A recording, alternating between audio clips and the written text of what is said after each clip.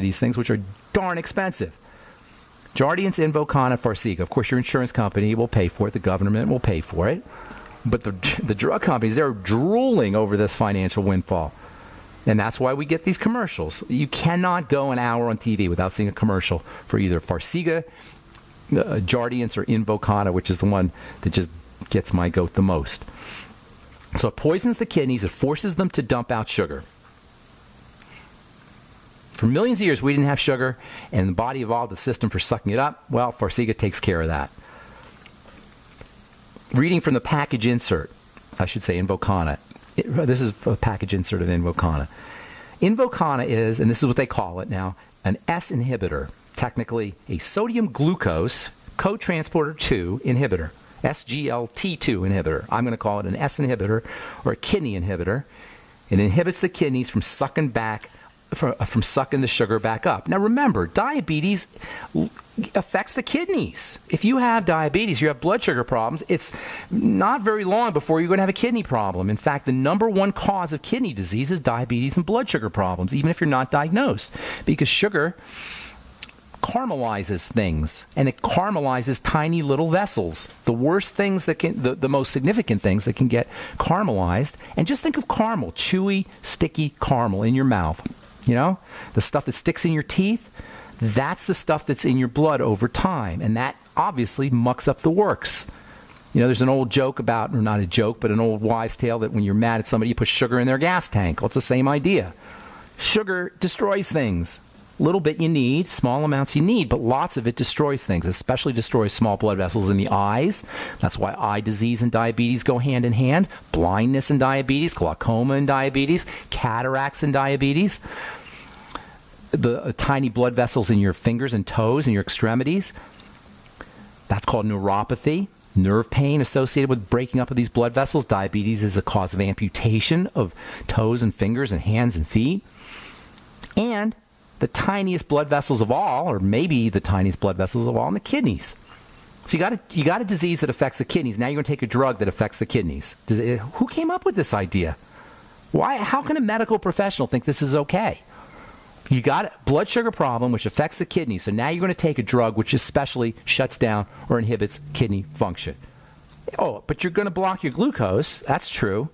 Your glucose is going to be dumped out. You know, you're going to block resorption of glucose, sure. But now what? What's the next step? And not only, by the way, is kidney damage going to be a problem, but now you've opened up this entire Pandora's box of other side effects. By messing around with the resorption process, the sucking up of sugar process, you're going to lose other things, because resorption of minerals is important too. It's not just sugar that gets resorbed. Calcium gets resorbed. So as you're losing sugar, you're going to be losing calcium. This is one of the side effects of these kinds of drugs. Loss of calcium, bone fractures, kidney stones, fatigue, depression. Did your doctor tell you that if you're on Invokana? Well, it can't help but happen because you can't. It's a system.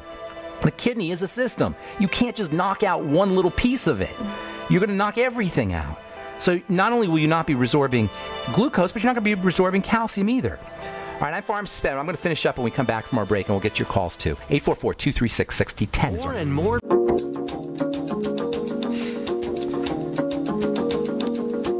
Welcome back to The Bright Side. Pharmacist Ben here. 844-236-6010 is our number on The Bright Side, and we do have a fully open board for you.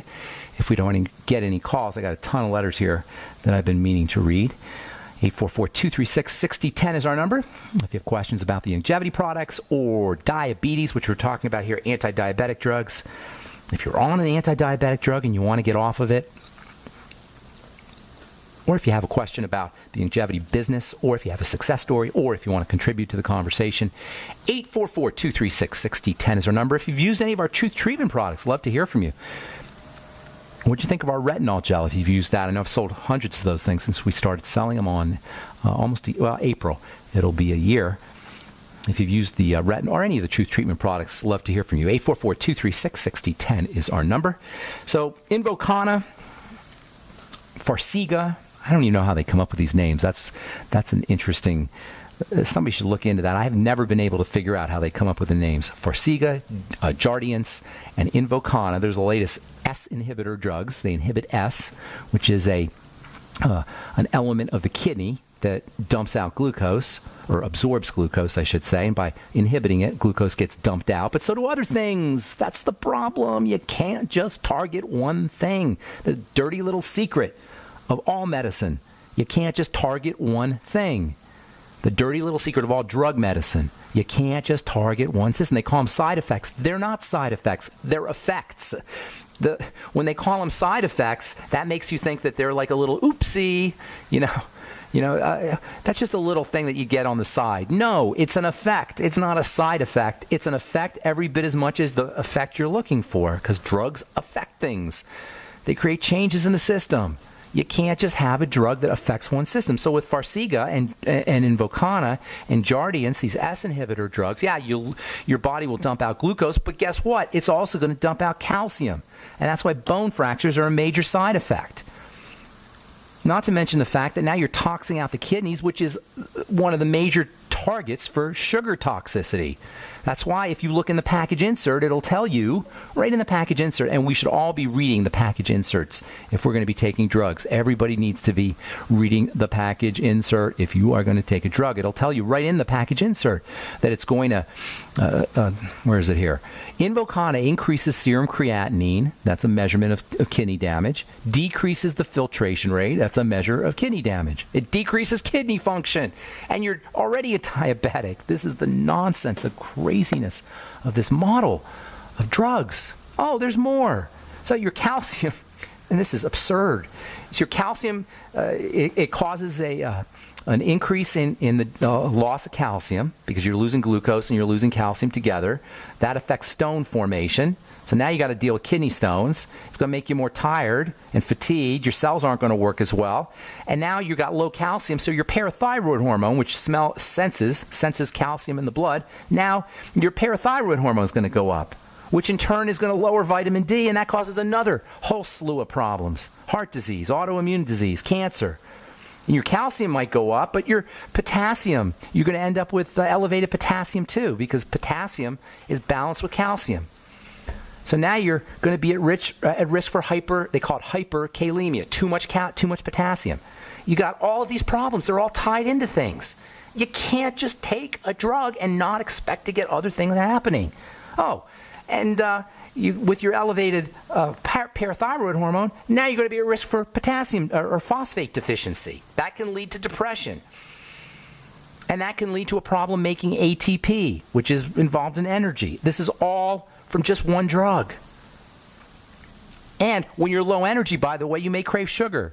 So in this weird indirect way, when you take your Invokana to lower your blood sugar, you're going to crave sugar via all of these other things that happen in association with the body dumping out glucose. It sounds ridiculous. I know. It sounds confusing. It sounds like a big mess. And it is a big mess. That's what happens. It's a big mess to the body. It's bad science. But we're not told this because of the billions, trillions of dollars in profit margin that are to be made here. But who's responsible ultimately? We are. And we can take control of this whole thing. You don't need a diabetes doctor. It's not like we're condemned to diabetes. It's a lifestyle issue.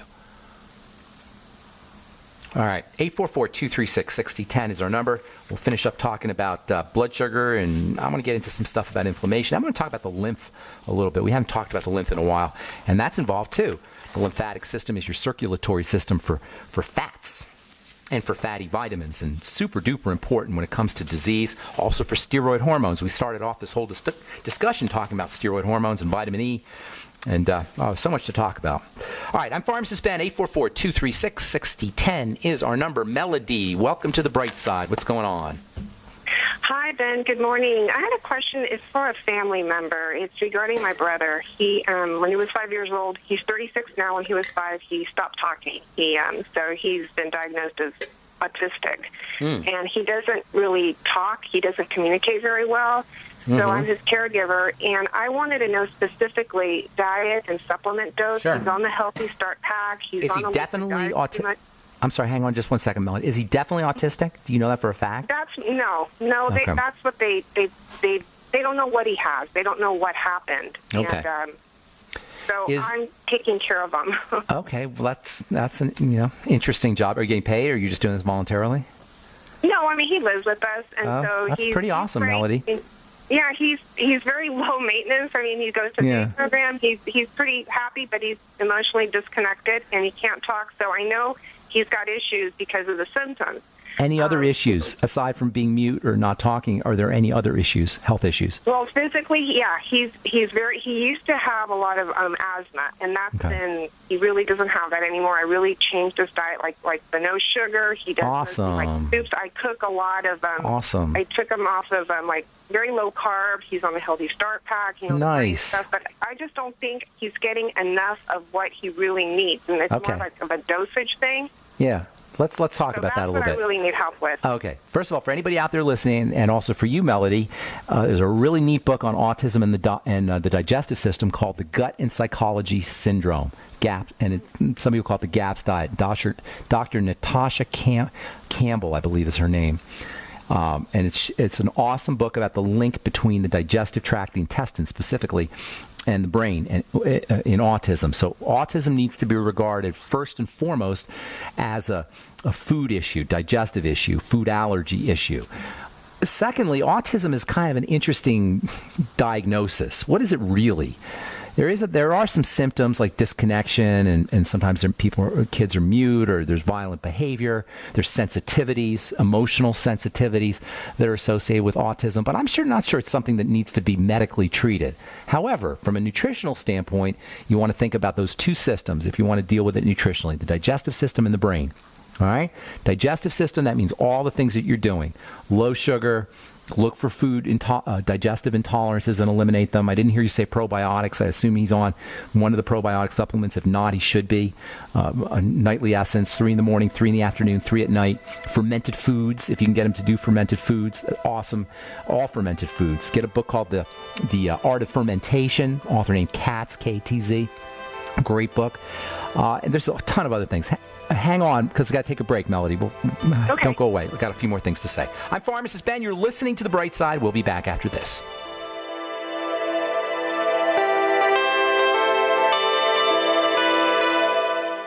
All right, we're back on The Bright Side. 844-236-6010 is our number. Got lines open for you. We're talking to Melody in California about autism.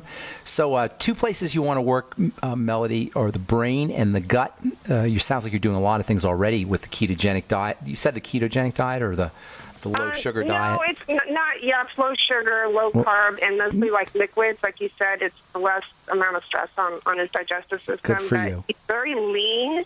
Okay. And it doesn't matter how much I feed him, he doesn't put on any weight. So that's why I think there's something going on in his gut. Then do the whole food diary thing. And I don't know how close you are to him, but have him check his bowel movements. That's your best indicator of what's going on in the gut. There's a lot of problem. Autistic kids, anyway. I don't know. I can't say the same thing for autistic adults, but autistic children classically will have all kinds of bowel movement, gas, digestive issues, cramping, bloating. It's pretty classic. So do the food diary thing, or have him pay attention to his foods. Let him know that there's a link between his foods and specific digestive symptomology, and then you're going to eliminate those foods. Of course, dairy and grains are always the first 2 things to think about, but it could be anything. Even vegetables can do it. Probiotics, fermented food, extremely important.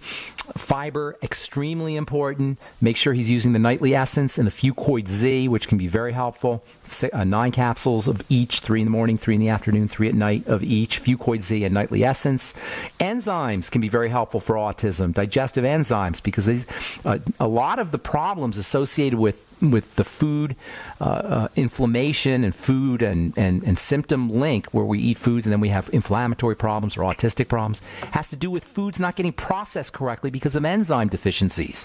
So using digestive enzymes can be very helpful for folks dealing with blood issues or blood toxicity issues from food, leaky gut syndrome.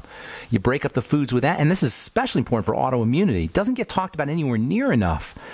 Yeah, we talk about the foods, the link between foods, leaky gut syndrome, food particles getting into the blood inappropriately, initiating an inflammatory response. We talk about that a lot. But what we don't often say is that enzymes can help, whether you're taking them in the ultimate enzymes or whether you're getting them in food enzymes, veggie enzymes. Digestive enzymes can be, you